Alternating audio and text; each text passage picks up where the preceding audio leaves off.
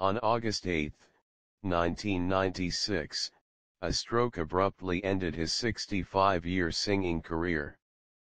In February 1999, Torme was awarded the Grammy Lifetime Achievement Award.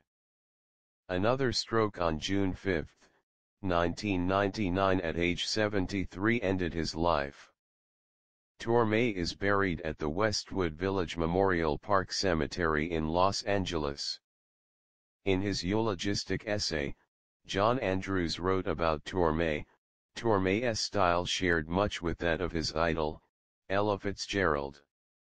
Both were firmly rooted in the foundation of the swing era, but both seemed able to incorporate bebop innovations to keep their performances sounding fresh and contemporary. Like Sinatra, they sang with perfect diction and brought out the emotional content of the lyrics through subtle alterations of phrasing and harmony. Ballads were characterized by paraphrasing of the original melody, which always seemed tasteful, appropriate and respectful to the vision of the songwriter. Unlike Sinatra, both Fitzgerald and Torme were likely to cut loose during a swinging up-tempo number with several scat choruses, using their voices without words to improvise a solo like a brass or reed instrument.